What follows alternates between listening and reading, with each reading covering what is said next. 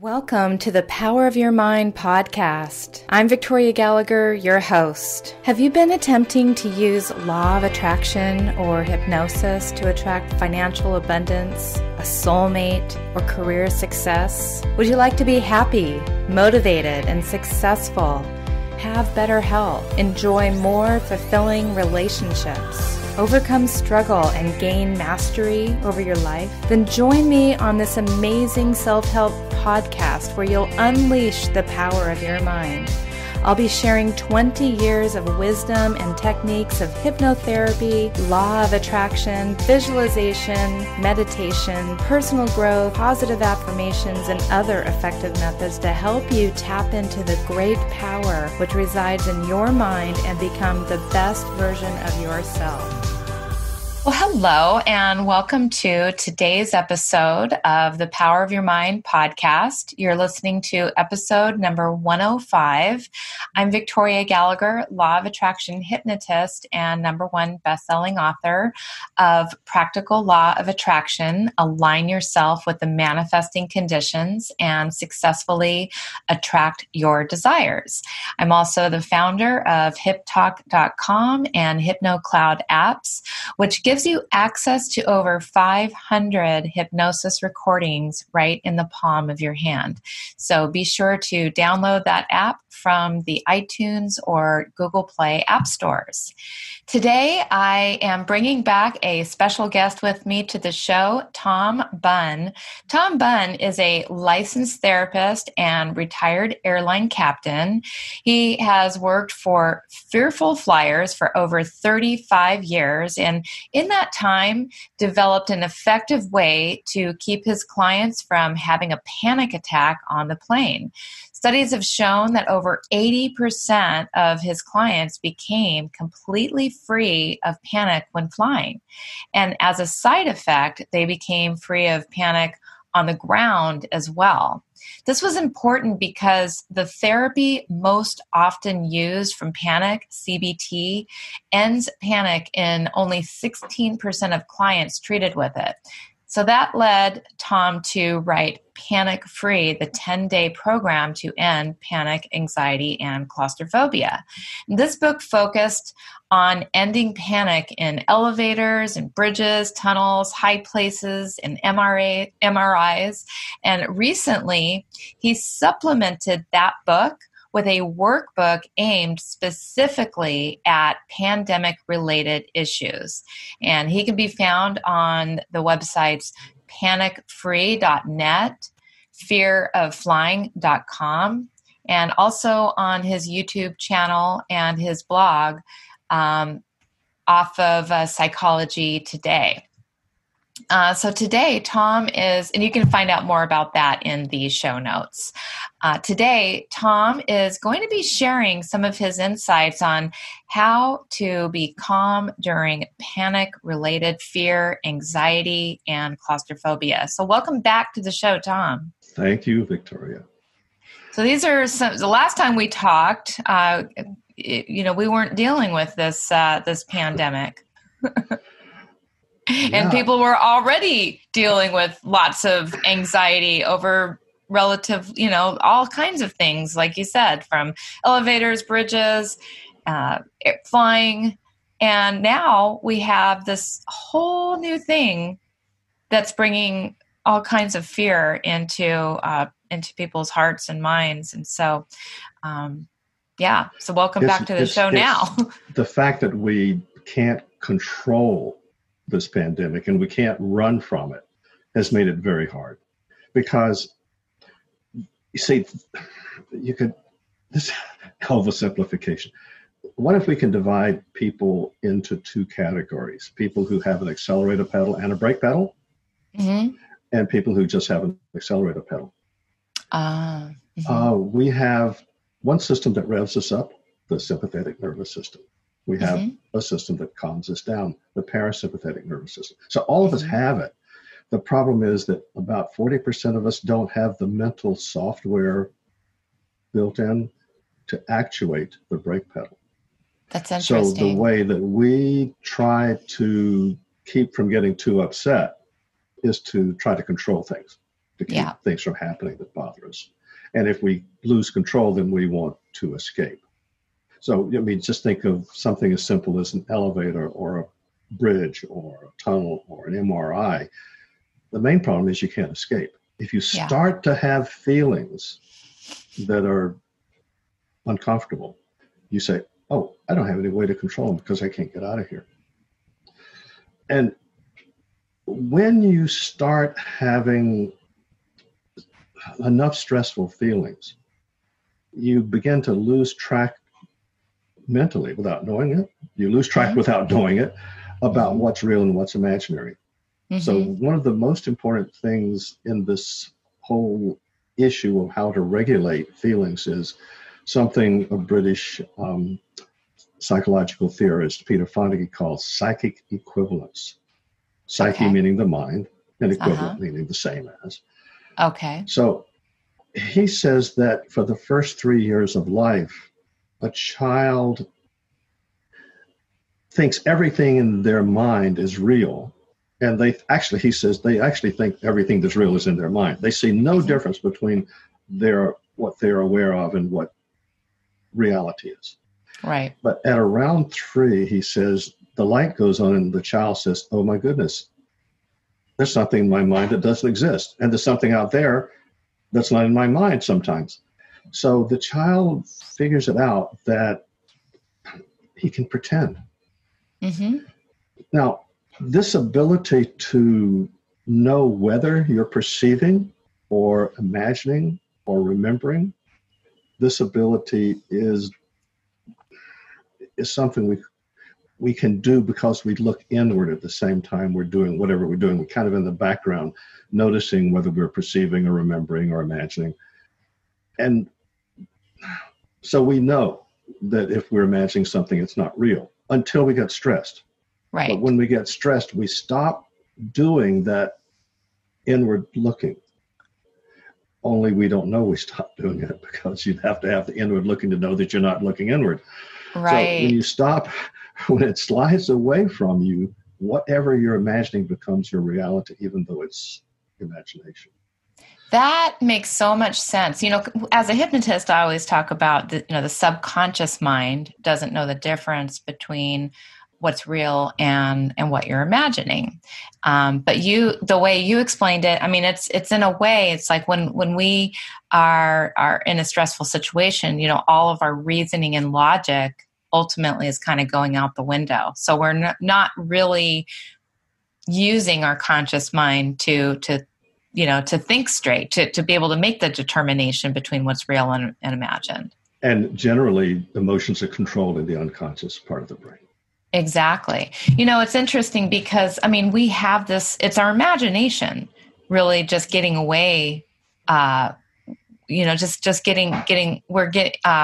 allowing our imagination to take over. And some people have a very overactive imagination sometimes. Well, that's what I hear from clients. They say, I have a very vivid imagination.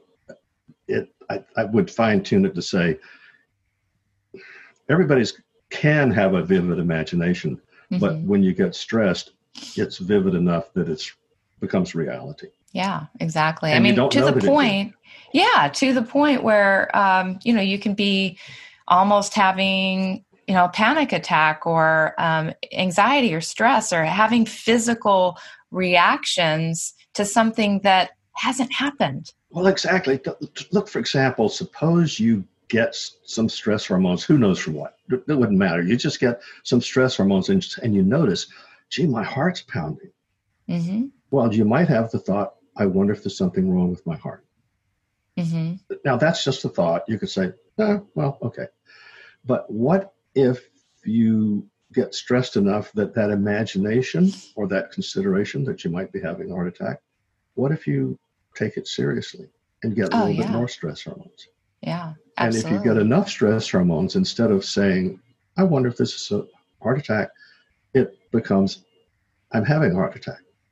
Yeah. And then you go to maybe get checked out and they give you an EKG and they find that your heart's okay. They say, well, you must have had a panic attack. Because when you have enough stress, whether it's something in your body that you think is an illness, and you can't control it and you can't run from it. You see, once again, if you go back to that idea that if a person has the good mental software to operate their calming system, they can stay calm enough that they can continue to notice that the thought they're having is just a thought. But when they don't have that calming automatically working for them, very easily slide into too much stress to tell the difference between what's imaginary and what's real. So what I stumbled on is that if you can keep that calming system working for you automatically, you can protect your ability to tell what's real and what isn't. That's great. That's great to know. So you started this workbook recently, and so what was it that made you decide to go ahead and write this workbook? Well, every Wednesday night we have an hour of free counseling on Zoom. And one of the people on, it was about a month ago, is in Tucson. Her husband's a doctor, so she has had some concerns about him being in the hospital and getting infected. But she's gone through the Fear of Flying course and read some of the books. And she said to her amazement, she's doing okay in this epidemic. And she said, I think the stuff that you've told us has become built in. And she used to work in publishing. She said, you should get out an ebook. And so I thought, oh, okay, I'll do that in a week or two. I was just kidding about it. Yeah. But I started working on it, and I pulled some of the things that I had written from the newsletter and from Psychology Today, and was able to get an ebook together in about 3 weeks and put it out. She was saying that the things that she had learned had made this experience of the pandemic pretty comfortable for her because of what had become completely built in. And that's what we'd like to do, is to completely build in that mental software that about 40% of us didn't get when we were kids. Yeah. So what, are there any exercises in there that maybe, somebody listening to this show could easily benefit from? Yeah. Stephen Porges is a neurological researcher. He's really well known, has lots of awards. And so it's interesting that some of the most important things in psychology are stumbled on. And he stumbled on this when he was in grad school. He was studying the vagus nerve. When the vagus nerve is activated, our heart rate goes down, our breathing rate goes down, we relax. And when we breathe in, there's a new supply of oxygen in the lungs that needs to be transported. So the vagus nerve is not activated when you breathe in, so that the heart can do its job. But after 3 or 4 seconds, you've transported that new oxygen, and so you breathe out. Now the heart says kind of like, well, let me take a little break here and slow down, maybe 20 beats per minute until you breathe in again. So he thought studying the vagus nerve was going to be interesting because he said, maybe it has something to do with what's happening with sudden infant death syndrome. Maybe the vagus nerve preemies is not mature enough. So he started hooking up people to his equipment. And what he was surprised to find with the people he was studying is that when a friend walked by, their heart rate went down. So he started looking into that as well. And he has developed what he calls a social engagement system. What he finally comes into is that when we see a stranger, we get stress hormones. The amygdala fires off anytime we see something that's not familiar to us or something unexpected happens. So when we see a stranger, we get stress hormones. Yeah. And if it were not for the social engagement system, where we pick up unconsciously, as we were talking about, the signals from another person's face, their voice quality, and their body language, we probably would get the heck out of there. Yeah. Because we'd feel like running away. But although we're getting stress hormones that are revving us up, our social engagement system, the signals we're picking up from this person, are saying, oh, person looks okay. Yeah. Now, that would give us enough calming to not run away, but we still may not be totally comfortable.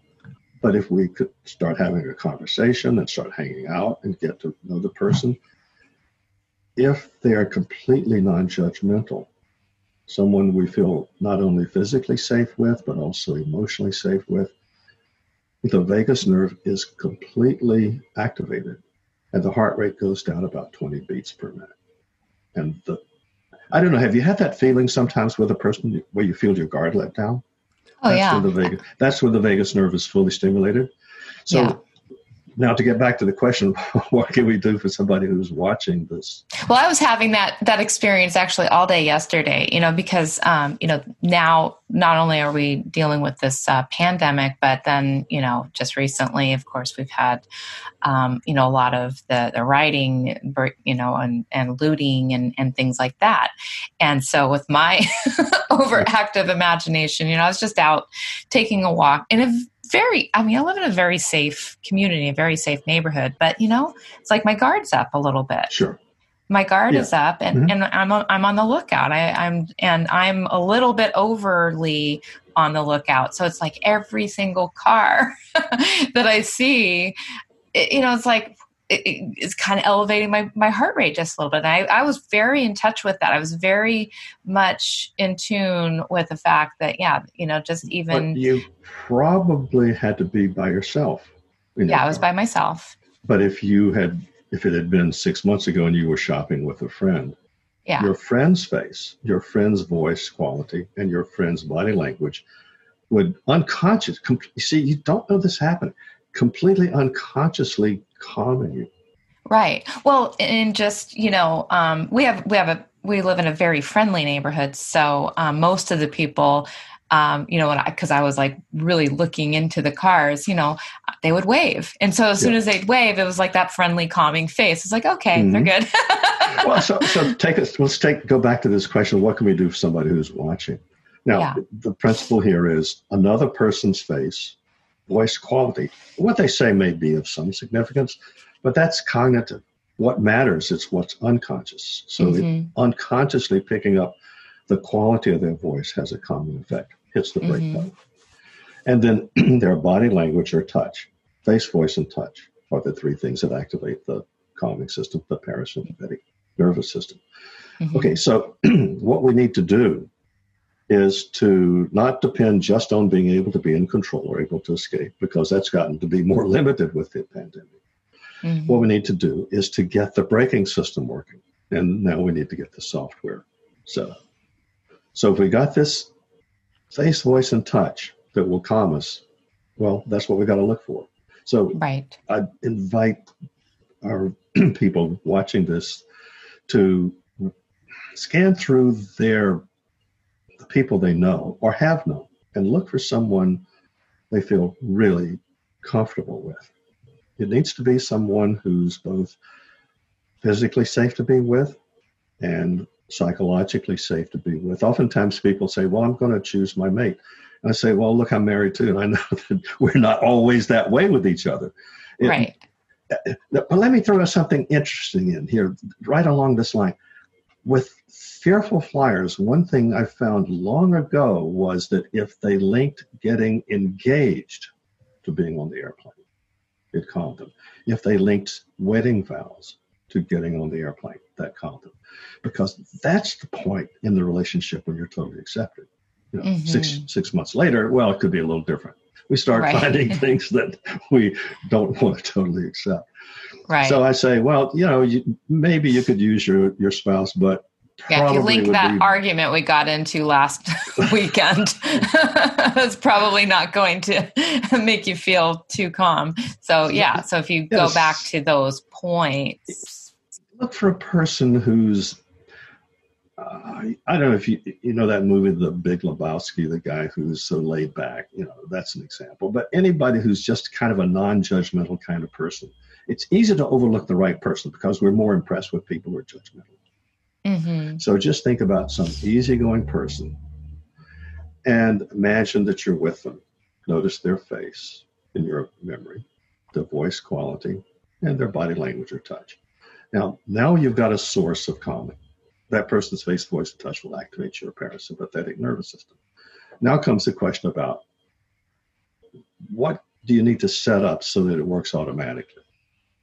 And there's a couple of possibilities. If you know a situation, like an MRI or a bridge or tunnel or elevator, if you know a situation that tends to trigger you, you can get a piece of paper and write down, let's say, an elevator experience into maybe 15 steps, such as thinking about going to a building, walking into it, seeing the elevator, walking over to the elevator, pressing the button, waiting for it, door opens, step in, and so on throughout the whole elevator trip.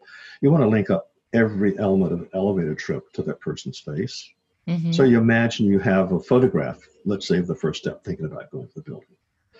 So your friend is, you're imaginarily holding a photograph of someone thinking about going to the building by their face, so that you see their face and the safety signals coming from their face, and the photograph or cartoon, if you want to use a cartoon, of the elevator plan, going to the elevator. And then you imagine the two of you look at it, the photograph and cartoon together, and talk about it. And then as you're talking about it, you get a hug. There's your face, voice, and touch. So you go through how many steps you've broken it down into, one step by step by step, face, voice, and touch. You set that link up so that, you remember Pavlov's dogs? He fed the dogs, rang a bell. After he did that a few times, he could just ring the bell and the dogs would salivate. So it's anchoring. Once we've done that with connecting the elevator experience, all the elements of it, step by step by step of it, to your friend's face, voice, and touch. When you're actually doing the elevator, your friend is there taking care of you unconsciously.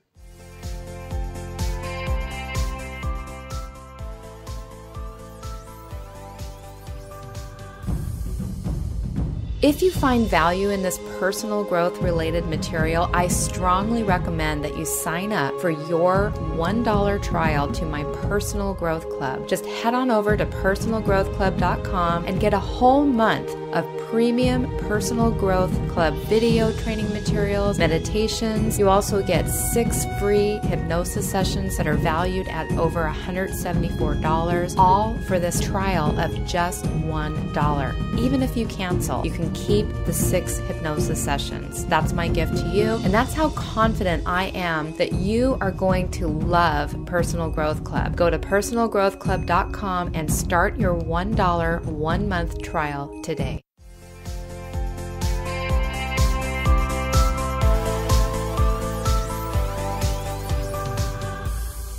That's great. So it's like fixing that part of your subconscious mind that was linking that to, turning on the anxiety. Yeah. And now it's fixed it. It's because those feelings are coming from the subconscious mind. So now you're still going to get the stress. This is the question of just counteract the stress, which was what Porges, he said this is so powerful that the parasympathetic nervous system can stimulate the vagus nerve enough to counteract the stress hormones. He called it the vagal brake. He said it's like being in a car, automatic transmission. If you put your foot solidly on the brake, you can pump on the gas. Car's not going to go anywhere. The brake will override it. So all we need to do is to get the ability to hit the brake pedal, and we can take care of anxiety. So use your friend, link it to the things that cause anxiety. But then, so that's the first thing, to the things that cause anxiety, but also link it to arousal itself. Many of us who have had some traumatic experiences have linked the feeling of arousal with the feeling of danger. And the feeling of danger with fear, danger, arousal, it's all the same thing. So as soon as we feel tense, we feel like something awful is about to happen. What we need to do is to take arousal and let arousal just be arousal. Because you probably have told your clients this, that arousal that's positive, you think of as excitement. The same physiological stuff that's excitement is the same physiological stuff that you can think of as danger. Right. The excitement and the fearful anxiety. It's really the same feeling. It's really the same feeling in the body. It's just about what are we thinking about? Yeah. What's the story we're making up about that? Does your automatic thinking, if you're in a certain environment, going to take you to feeling like this is danger? So what we can do is link face, voice, and touch, the calming things, to the feeling of getting aroused. Mm-hmm. So, for example, you could say, okay, one of the elements of arousal is increased heart rate. And for the fear of flying, when we wanted to attack panic attacks, I broke down the panic attack into 5 main parts: pounding heart, rapid breathing, tension in the body, sweatiness, some psychological changes. And because now I wanted to link calming experience to those things one by one, so that if a panic attack started, it would stop. I figured we'd better use cartoons. Mm-hmm. Because if we use cartoons rather than put you in that situation where you're feeling it, you're less likely to get triggered. We're used to seeing cartoon characters get in trouble and get out of it. They always do. So I set up a set of cartoons, and so I'll run you kind of through it. Clark Kent gets on an airplane. Now, he's the guy who can become Superman. And he's got on his business suit and his glasses, looking like a nerd sitting there. I'm thinking, well, if anything goes wrong with the plane, no problem. I'll just become Superman and grab it and put it on the ground. But as the plane takes off, he says, oh, no. Someone's got kryptonite on this plane. I can't become Superman. So he starts to have a panic attack. Okay. Now let's just take one element of the panic attack and pounding heart. That's an easy thing to do with Clark Kent because he wears this business suit, blue business suit. And when a cartoonist wants to show pounding heart, he draws big red exclamation marks on the chest. You've probably seen that. So you can imagine Clark Kent on the airplane starting to panic, and he's feeling pounding heart, so he's got these big red exclamation marks on his chest, and alongside his chest, some slightly curved lines. So there's your cartoon. Okay. Now you want to link that pounding heart cartoon to your friend's face. So your friend has the cartoon by their face of Superman having a panic attack. At least he gets to be super sometimes. We don't ever get to be super. So he's having a panic attack because he can't be. And so the next thing is you want to link it to your friend's voice. So you're talking with them towards Superman's predicament. And then you get a hug about it. So that links pounding heart to face, voice, and touch. So that, see, what's going to happen next is that when you next time think about, maybe I'm having a heart attack, your friend's face, voice, and touch is going to keep you remembering that this is just a thought. Right. So it's going to call that up instantaneously when you link these up. Yeah. And then for difficulty breathing, maybe you should explain what happens is that when you get some stress hormones, it's getting you into the fight or flight response, trying to get you ready to run a fight. So you get some stress hormones, your breathing goes faster, your heart rate goes faster. You get some more stress hormones and you breathe even faster. You get more stress hormones. Sooner or later, you get to the point that you really can't breathe any faster. Mm-hmm. And so you begin to think, you could think, I'm suffocating. And some people actually do, when they feel like they can't get enough air, start to panic. So what I use here is a cartoon that is an old cartoon character, Popeye, on an airplane, because I was doing this stuff mainly with airplanes to start with. But you could, doesn't matter, just want to take Popeye. But in this case, let's say he's with his girlfriend, Olive, and he's starting to feel uncomfortable. And so he figures it's time for a can of spinach. So he reaches into his pocket, can't find his spinach. Now it's emergency. So he starts to panic and he feels like he can't breathe. So he's blown his cover. He's a macho guy. He wouldn't want Olive to know that he's having a panic attack. But now what can he do? He's got to turn to Olive for help. So he says, or he would like to say, hey, Olive, I can't breathe. But the way it comes out, because he's starting to squeeze his neck to show her that he's having trouble breathing. I can't breathe. So there's your breathing cartoon. You want to link that up to your friend's face, voice, and touch. And the cartoon character who's famous for panic attacks, SpongeBob, gets all sweaty. So with the sweat rolling down his face, link that up. Psychological changes. Some people feel like things aren't real. Some people feel like out of body, looking at themselves from outside when stressed. So the only cartoon character that I know that gets psychological changes is Scooby-Doo.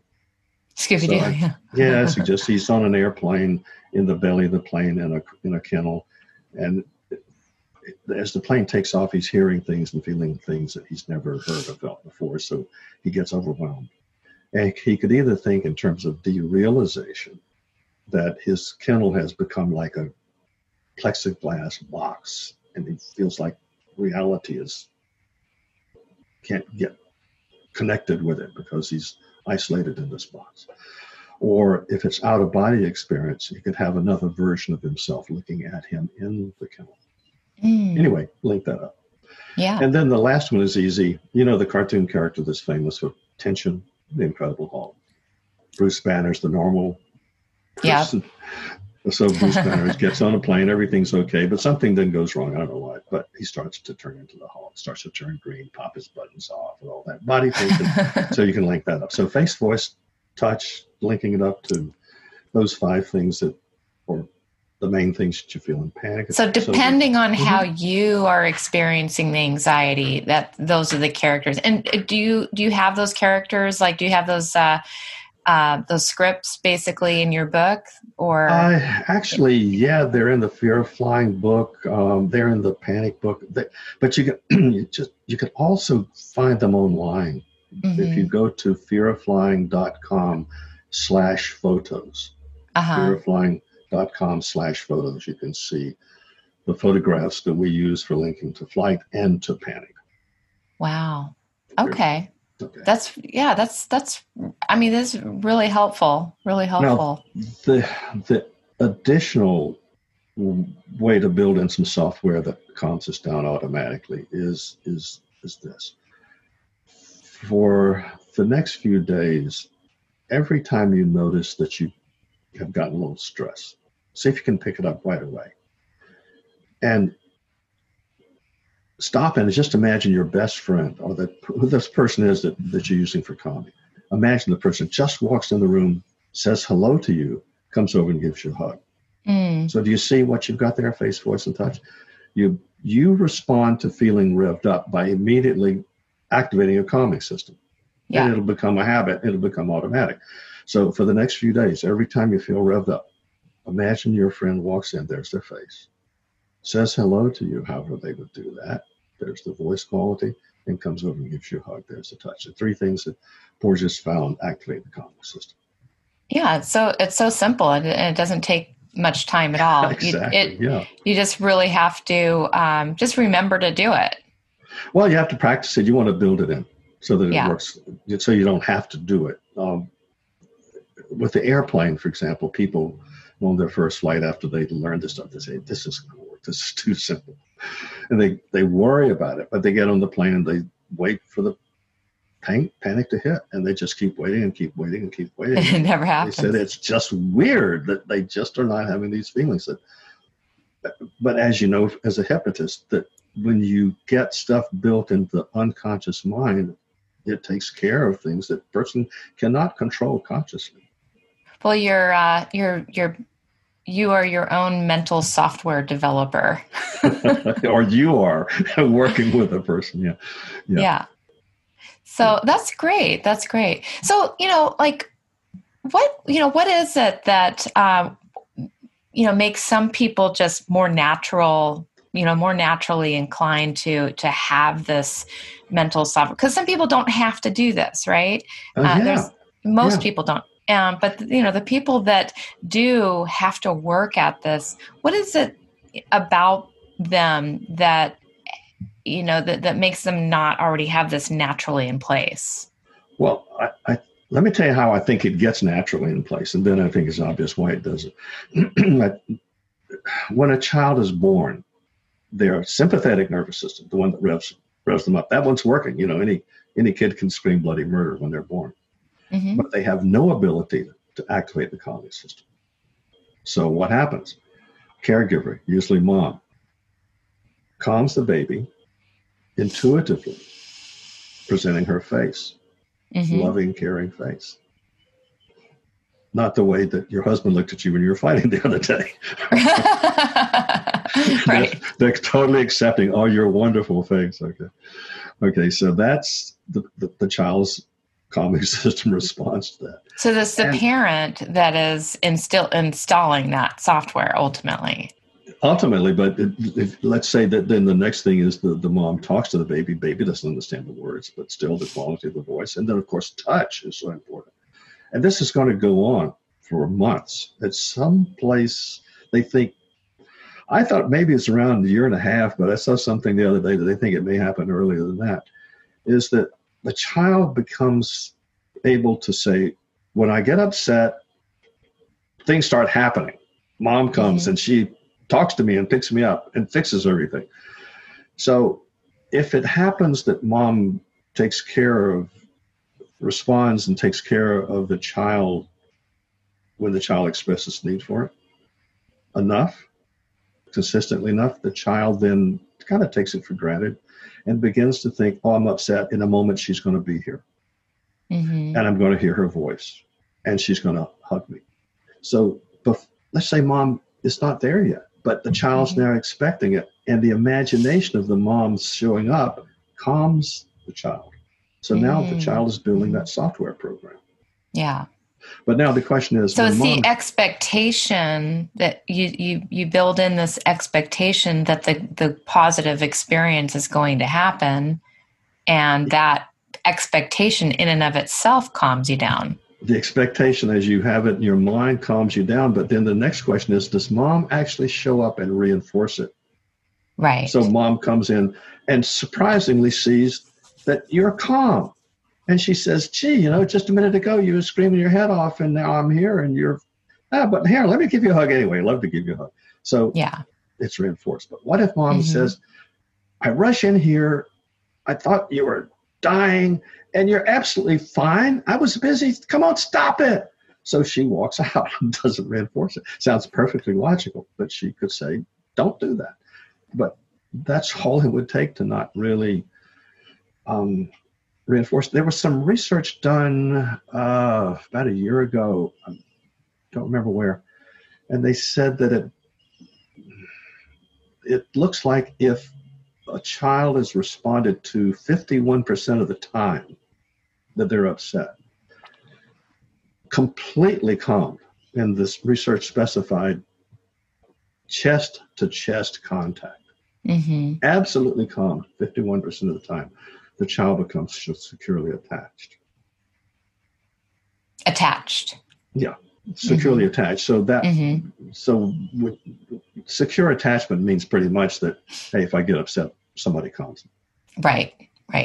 The research had this one thing that kind of shocking. They said, if the parent frightens the child one time, all bets are off.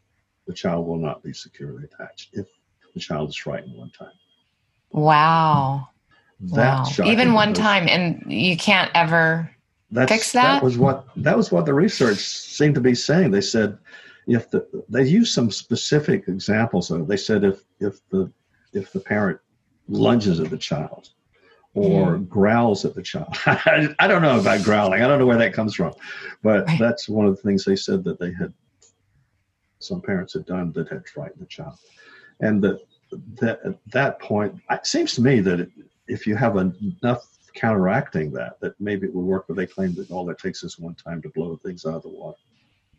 Oh, wow. So that child from that point on will ultimately experience well, I'm not sure that I can really depend.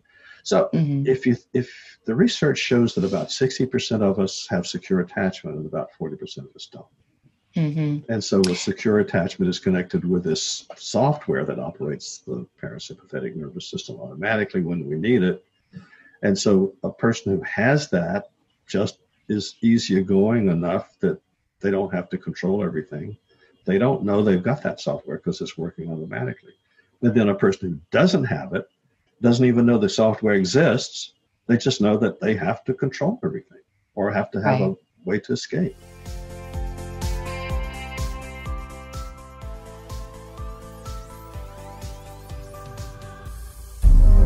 Hello, this is Victoria Gallagher. I hope you're enjoying listening to the Power of Your Mind podcast. As a way of thanking you for listening, I'd like to offer you a one-time discount of 35% off your first order at hiptalk.com.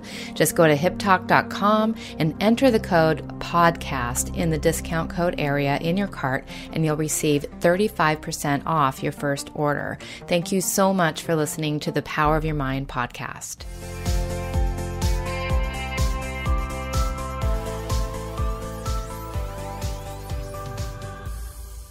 And so if we didn't get that mental, software during our formative years, these exercises are ultimately the way that we...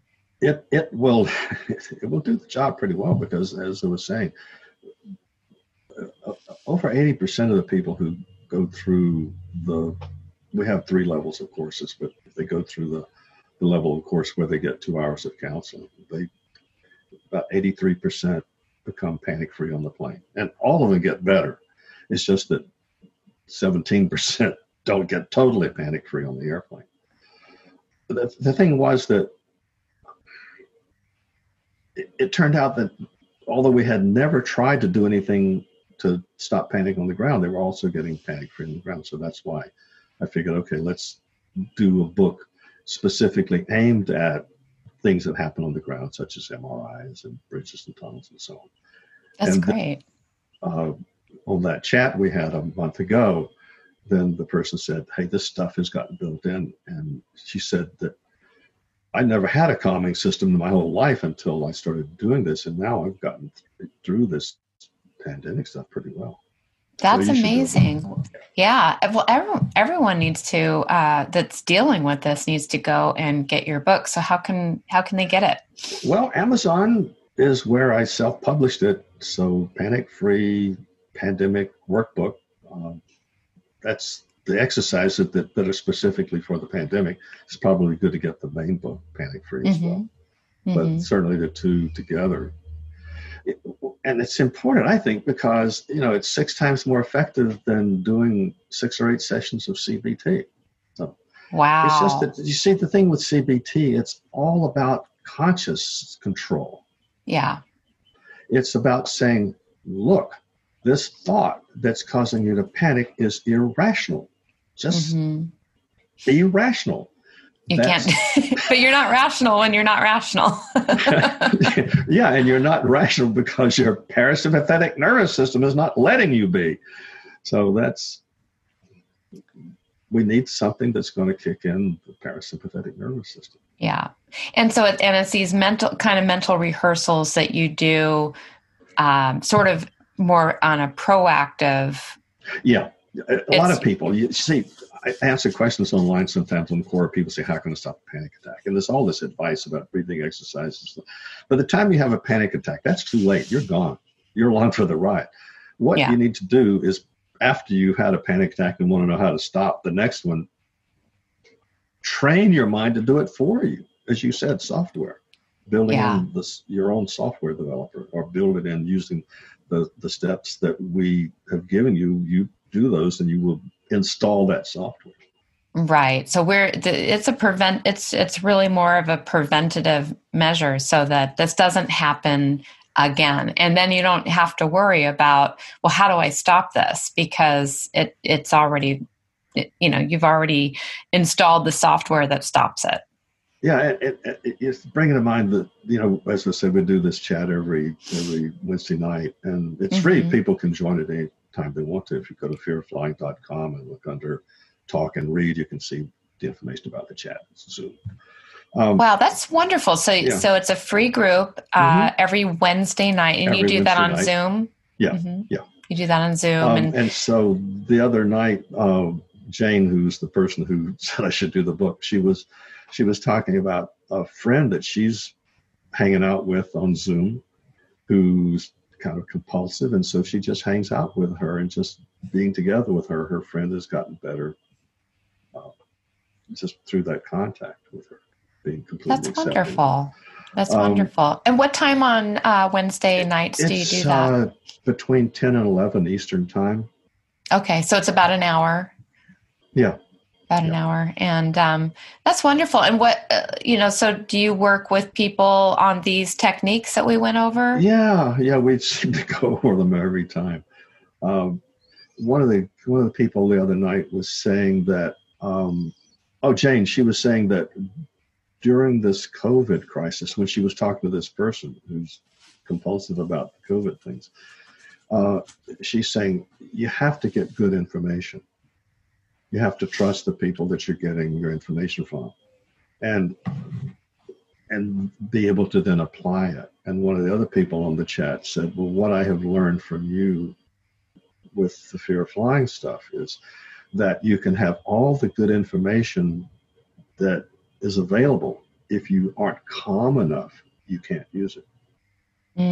Yeah, that's so true. This goes back again to cognitive has great information, but in order to use that great information, you need to have something that's going to keep you calm enough so that you can apply it. Mm-hmm. That was the thing I found with fearful flyers. There were a few people I worked with who could, cognitive was what I first tried with panic back in the 80s. Mm-hmm. And there were a few people who could use it. But most of the people who were having panic attacks panicked so quickly, they were just gone and couldn't say, oh, let me use this tool that's going to help me slide out of the panic attack. Right. Well, I mean, the point here to me is that, the subconscious is just, the conscious is no competition for the subconscious mind. The subconscious is the subconscious is going to do whatever it wants. You're not going to be able to rule over your subconscious mind and just, okay, be calm, when it's not calm. I mean, the subconscious mind is going to do what it wants, and it's extremely powerful. So we have to, using these techniques and these skills, we've got to reprogram it so that it doesn't behave like that when you're in the middle of a crisis and stress. What I would like people who are watching this to be able to do by using these exercises is build in automatic downregulation so that as soon as you feel a moment of alarm, these links that you've established bring to mind unconsciously, face, voice, and touch, activates the calming system. And so alarm quickly downregulates to interest. See, from a pilot's point of view, the most serious thing that happens from a pilot's point of view is having an engine fire on takeoff, right in the middle of your takeoff. What happens is that a red light comes on and a bell rings, and the bell is really loud. You can't mistake it. The first thing you do is push a button to silence the bell. So that you can work with the other pilot to deal with the emergency.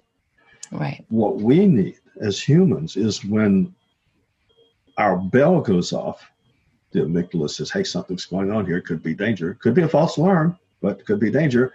So what are you going to do about it? Well, you need to get the amygdala to stop bothering you so you can figure it out. Yeah. The first thing the amygdala is going to do is give you these feelings which are powerful. They're supposed to be powerful because the amygdala is supposed to be able to get your attention no matter what you're doing. So if you're up on a step ladder painting the ceiling and trying to be very careful over near the wall so you don't touch the roll on the wall, really concentrating. If you lost your balance, the amygdala is going to zap you. Yeah. No matter how much you're concentrating and makes you say, oh, forget about the ceiling, you're about to fall. It's got to have a powerful enough signal, feelings, whatever it is that you get when you get the shot of stress hormones. It's got to be powerful enough to grab you, but then it's got to release you. Yeah. And it won't release you unless your parasympathetic nervous system kicks in that overrides the alarm. That makes so much sense. If the alarm doesn't shut down, the alarm is going to make you believe that you're having a heart attack, or make you believe that you can't escape this MRI, or that it's going to throw you into a state that you can't calm yourself down. Right. And you're along for the ride. Yeah. It totally makes sense. I hope our listeners really got that and got that there is a solution, and it's not difficult. And your book and your meetup that you have on Wednesdays, these are two really, really great resources that'll help you to reprogram that so that you can function during any of these stressful times that we've been all having to deal with. I don't know. You know the term unconscious procedural memory. People who do first responder kinds of work, when they're in life and death situations, their executive function, their high-level thinking doesn't work when you're highly stressed. So what you do to be able to perform in those high-stress situations is train. So that you have a procedure that you use in a certain situation. And you do the procedure again and again and again, so that when you're in the high-stress situation, your unconscious procedural memory can do that for you. We all use unconscious procedural memory to drive a car, for example. When you first drive a car, it's kind of difficult. You got to do it consciously. And as you said, conscious mind isn't a match for the unconscious mind. So it takes all you've got to be able to drive poorly consciously. But once you build those steps of driving into the unconscious mind, you can have a conversation while you're driving along the car. So what we need to do is to build this software, and that takes alarm and down-regulates it immediately, so that you don't get psychic equivalents. Down-regulates it so you don't mistake what you're imagining for what's real. And that takes care of all the anxiety and panic issues. Well, that's wonderful. Well, on that note, it's been wonderful having you back on the show again. Thank you so much, Victoria. I'm really happy to be able to help get the word out, because this can make such a difference in people's lives. It absolutely will. I believe that. And so I encourage you to, if you're listening here, to, take advantage of this free group counseling every Wednesday night if you've been dealing with any panic, and also go grab yourself a copy of the latest workbook. Say the name of the workbook again. Panic-Free Pandemic Workshop. Yeah, workbook. Sorry. Yes. Workbook, Panic-Free Pandemic Workshop Workbook. Is kind of Wednesday night. So let me just, if you go to fearoflying.com, look across fearoflying.com, and you'll see one of the headings is talk and read. And if you open that, you'll see chat. We have the typed in chat. We have the Zoom meeting there. Right. If you're looking for those cartoons of Popeye and Superman and so on, that's fearoflying.com/photos. Photos. Yeah. Okay, wonderful. Right. Wonderful. Okay. Well, this is very helpful, very timely. And so thank you once again for being on the Power of Your Mind podcast. If you enjoyed today's episode, please share it with your friends. And once again, be sure to subscribe to the Power of Your Mind podcast if not already. We can be found as Hip Talk on all our social media accounts. So like us on Facebook, follow us on Twitter and Instagram, subscribe on YouTube, and sign up for your free self-hypnosis video training course at hiptalk.com. Be sure to subscribe to the Power of Your Mind podcast, and you'll be instantly notified the moment the next podcast becomes available. Also, please be sure to leave a rating and a review to tell us how you're enjoying these episodes, and that way you're making a contribution toward others getting to share in this valuable information. Thank you so much, and I'll talk to you soon. You've been listening to the Power of Your Mind podcast, brought to you by HipTalk.com, Personal Growth Club, and HypnoCloud apps available at iTunes.